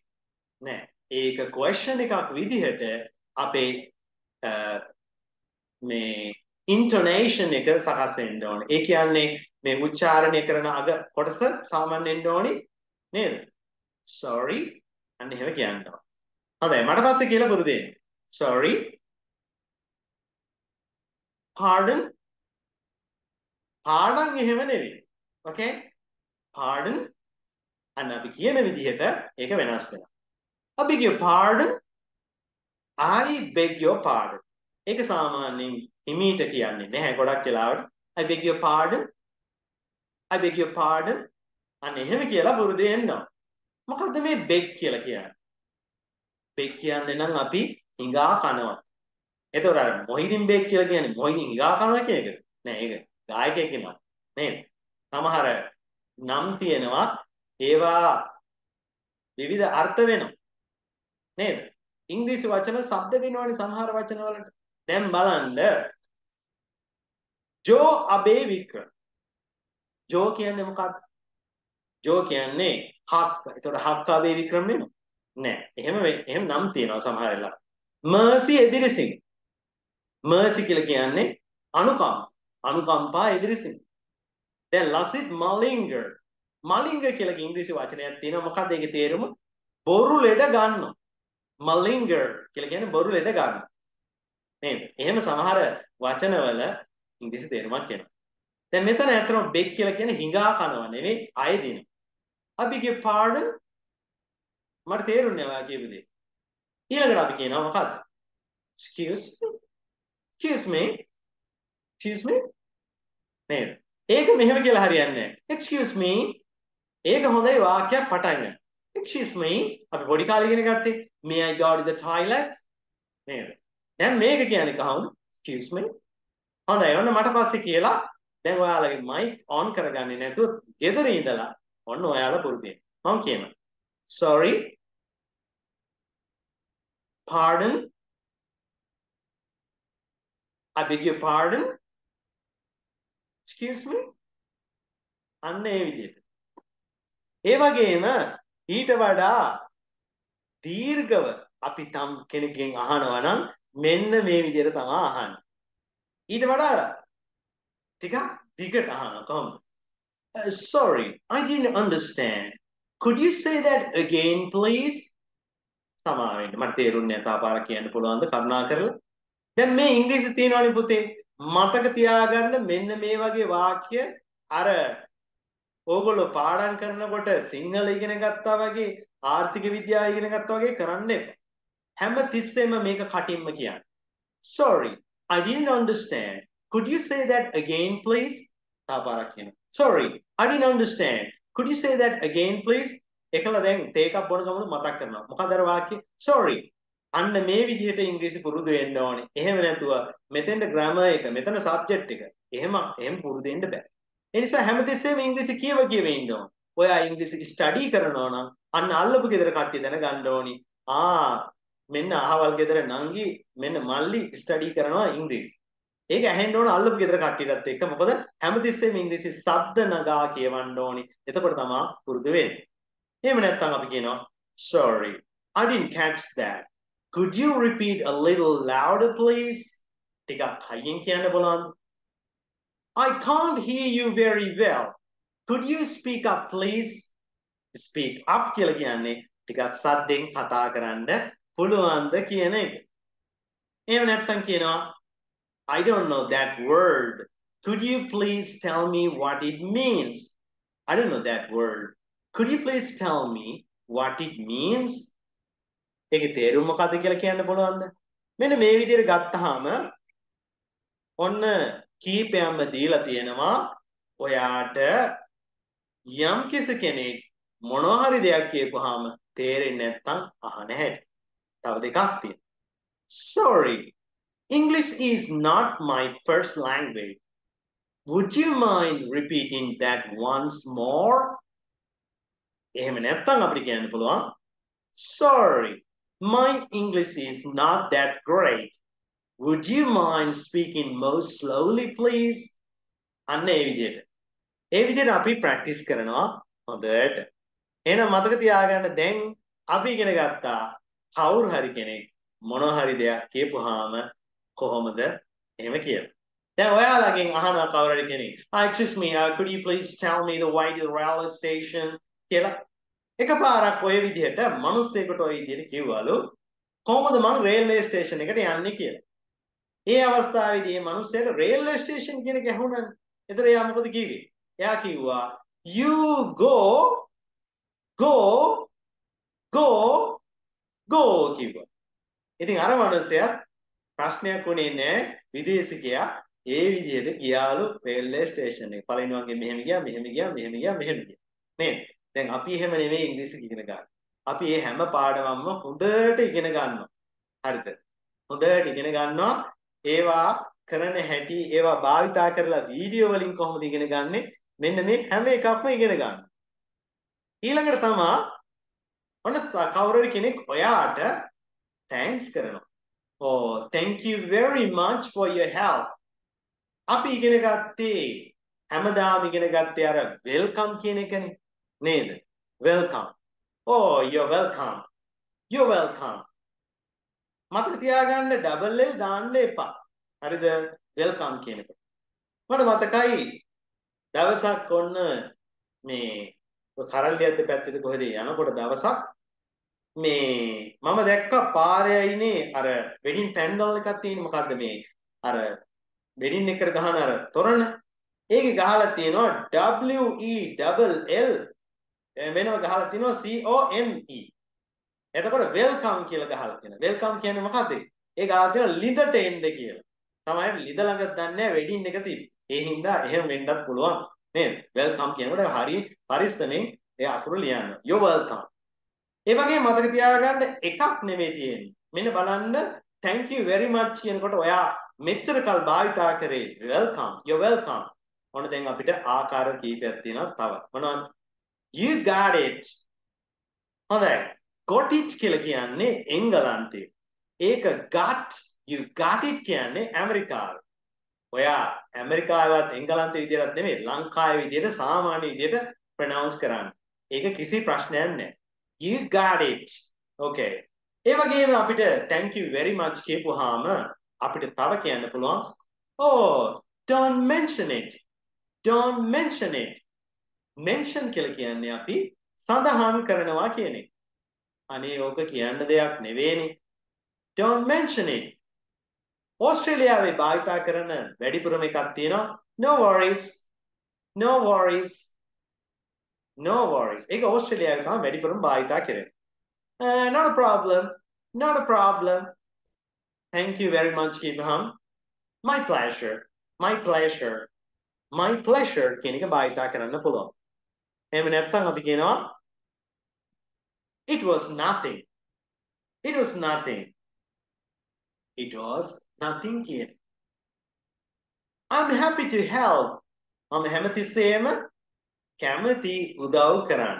I'm happy to help. එහෙම නැත්නම් not at all. Not at all. ඒක අපි එකට શબ્ද කරනවා not at all. Not at all. Not at all. එහෙම නැත්නම් sure. Sure. එහෙම නැත්නම් anytime. Anytime. මතක තියාගන්න ඔන්න එහෙනම් මෙච්චර කල් මම ඉගෙන ගත්තේ you are welcome කියන එක විතරයි. දැන් අද දවසේදී මම ගොඩක් expressions ඉගෙන ගත්තා. මේ හැම ડોකියුමන්ට් එකක්ම ඔයාලගේ group එකට දානවා. ඒ නිසා මම board එකේ ලියලා දැන් ළමයි මේක ලියාගන්න. අන්න ඒ කාලේ ඉතිරි වෙනවා ඔයාලට. හැමතිස්සෙම මම බලන්නේ ඔයාලගේ කාලේ ඉතිරි කරන්න. ඒ නිසා තමයි මේ විදිහට word document විශාල ප්‍රමාණයක් මම හදලා ඒවා ඔයාලගේ group එකට දාන්න. ඒක තවත් වාසියක්. දැන් අපි යනවා අපේ spoken English එකේ තව කොටසක් තියෙනවා. ඒ තමයි මොකක්ද? කවුරු හරි කෙනෙක් අලුතෙන්ම මුණ ගැහෙනකොට එයත් එක්ක කොහොමද කටයුතු කරන්නේ කියලා. දැන් ඔන්න පාරේ තොටේ යනවා කෙනෙක්. එතකොට එයා හම්බෙලා අත දෙනවා. Hello. Pleased to meet you. It was lovely meeting you. හමු වීම සතුටක්. Glad to meet you. හමු වීම සතුටක්. I enjoyed meeting you. මං ඔයාව මුණ ගැහිම ගැන මට හරිම සතුටුයි. එහෙම නැත්නම් අපි කියනවා මොකද්ද? It's a pleasure to meet you. ඔයාව හමු වීම සතුටක්. එහෙම නැත්නම් අපි කියනවා It's very nice to meet you. ඔයාව හමු වීම ගොඩාක් සතුටුයි. How do you do? කොහොමද? Lovely to meet you. Okay, lovely to meet you. හොඳයි. දැන් ඒ හමුවුණු යාළුවා ඔයාට අතරද දීලා කිව්වේ මොකද්ද? Hi. Nice to meet you. ඔයා මොකද කියන්නේ? Nice to? Yes, Shadib. Nice to meet you, Shadib. What would you say? අපි කියනවා මොකක්ද? Nice to meet you too. T-double-O දාලා කියනවා. මටත් ඔයාව හමු වීම සතුටක්. T-double-O. Two නෙමෙයි. Two. අන්න එහෙමයි සද්ද වෙන්නේ. එකපාරක් ඔය වගේ දැන් two එහෙම නෙමෙයි. Nice to meet you too කිව්වොත් එහෙම ආයෙ පැත්ත බලාතක බලන්නේ නැති වෙයි ඒ මනුස්සයා. නේද? ඒ නිසා හොඳට බලන්න nice to meet you too. අන්න එහෙම තමයි සද්ද වෙන්නේ. Okay? Nice to meet you too. හොඳයි. එහෙනම් දැන් අපි අද ඉගෙන ගත්තා මොනවද? කෙනෙක් කවුරු හරි කෙනෙක් අපෙන් දෙයක් ආවම නැවත අහලා දැනගන්නේ කොහොමද? ඒ වගේම තමයි මොනවද? thank you කියපුවාම මොකද්ද උත්තර දෙන්නේ? ඒ වගේම මේ මොනවද? කෙනෙක් මුණ ගැහුණා. ඒ විදිහට තමයි අපි ඔන්න ඉගෙන ගන්නෙ. හොඳයි දැන් බලමු අපි වීඩියෝ එකක් බලලා මේක ඇත්තටම ප්‍රායෝගිකව කොහොමද වෙන්නේ කියලා. හොඳයි. අපි වීඩියෝ එකකින් බලමු මේක කොහොමද ඇත්තටම ප්‍රායෝගිකව වෙන්නේ කියලා. දැන් අපි යනවා මෙන්න මේක බලන්න. right.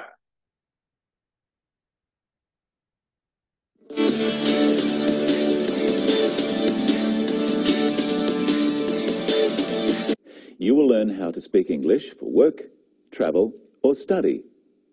Each week, we look at a short drama, then practice our English. So now,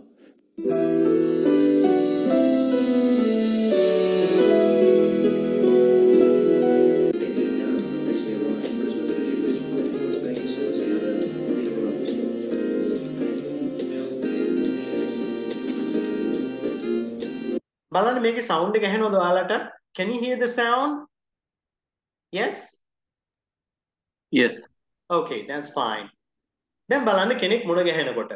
දැන් මෙන්න මේ ඕස්ට්‍රේලියාවේ මේ කාන්තාව බලාගෙන ඉන්නවා සිංගප්පූරුවේ ඉඳලා එන කාන්තාවක් මුණ ගැහෙන්නේ. බලමු එයා හම් වෙලා ඉස්සලාම කොහොමද කතා කරන්නේ කියලා.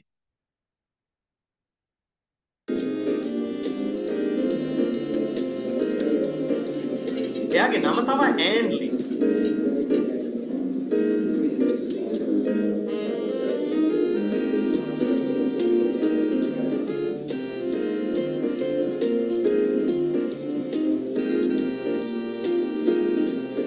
Excuse me, Anley? ඔව් මෙයා අහනවා excuse me ඇන්ලි are you ඇන්ලි කියලා අහන්නේ. ඇන්ලි එයා අහන විදිහෙන් ප්‍රශ්නයක් එනවා. Yes, hello. I'm Sarah Taylor. I'm your new local buyer. එයාගේ නම තමයි සේරා ටේලර්. එයා තමයි ඔයාගේ අලුත් ප්‍රාදේශීය ගැනුම් කරුවා. Pleased to meet you. It's very kind of you to meet me. ඔව් මෙයා කියනවා pleased to meet you කියලා. දැන් තව චුට්ටකින් අකුරුත් වැටිලා මේක දකින්න පුළුවන්. හරිද? Oh, sorry. This is my husband, Mark. Good morning. How are you? Very well, thank you. How was your flight? Oh, actually, I'm a bit tired. It was a very long flight. Let's get your bags.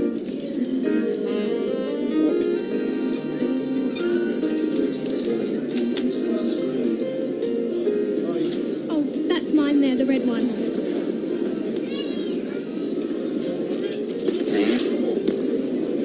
It's Emily. Sorry. Don't worry, Mark's strong, aren't you, dear? No worries. Come on, let's go to the hotel.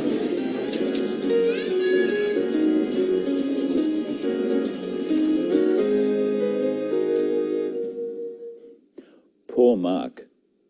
In that episode, we saw how to meet people. Let's look again at how Anne meets Sarah. Excuse me, Anne Lee?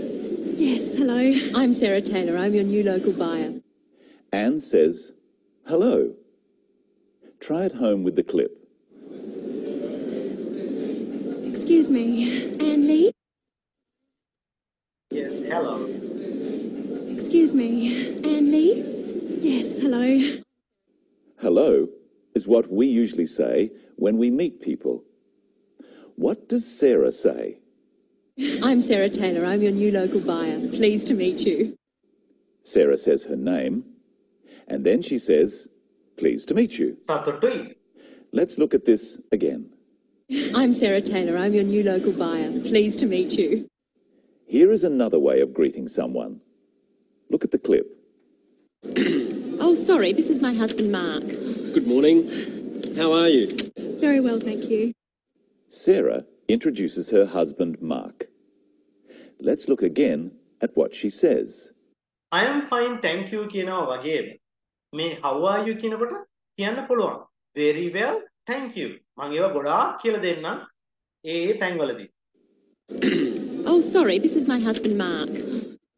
She says, this is my husband, Mark. Practice saying this with the clip.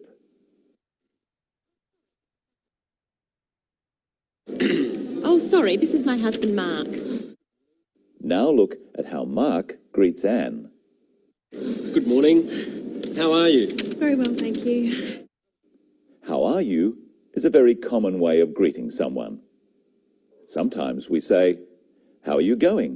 ඔව් අපිට සමහර වෙලාවදී කියන්න පුළුවන් how are you එක වගේම how are you going කියන එක භාවිතා කරන්න පුළුවන්. වෙන කොහොමද? Anne says, very well, thank you. Practice saying both of these phrases with the clip. How are you? Very well, thank you. How are you? Very well, thank you. There's one more way of saying hello. Let's look. Good morning. How are you? Very well, thank you. Mark says, good morning. Of course, you can only say good morning in the morning. Try with the clip. Good morning. And this is Michelle Crowder. හොඳයි. එතකොට අපි ඉගෙන ගත්තේ එතනදී ඔන්න කොහොමද කව කෙනෙක් අඳුරගන්නේ කියලා. දැන් බලමු අපි කෙනෙක්ගෙන් ඇහුනේ නැත්නම් කොහොමද දෙයක් කොහොමද ඒක දැනගන්නේ කියලා. අපි බලමු. Sometimes say sorry to be polite, like in this clip. Excuse me. Sorry, Ms. Lee, I didn't see you. Try saying sorry, Ms. Lee, with the clip. Excuse me. Excuse me. Sorry, Ms. Lee, I didn't see you. There are a few phrases in English which can be used to say sorry or apologise. Apologize කියලා කියන්නේ සමාව අයදිනවට. ඒක apologize නෙමෙයි කියන්නේ apologize. Let's practice them. Sorry. ඔව් යන්න sorry කියන හැටි. ඒක සාමාන්‍ය sorry එක. හරිද? That's okay. When we bump into someone or have a small accident like bump into කියලා කියන්නේ හැප්පෙනවා. එහෙම නැත්නම් පොඩි අනතුරක් වෙනකොට අපි ඒ විදිහට sorry කියනවා. this, we often just say sorry. Try it at home. Sorry. Sorry. And in reply,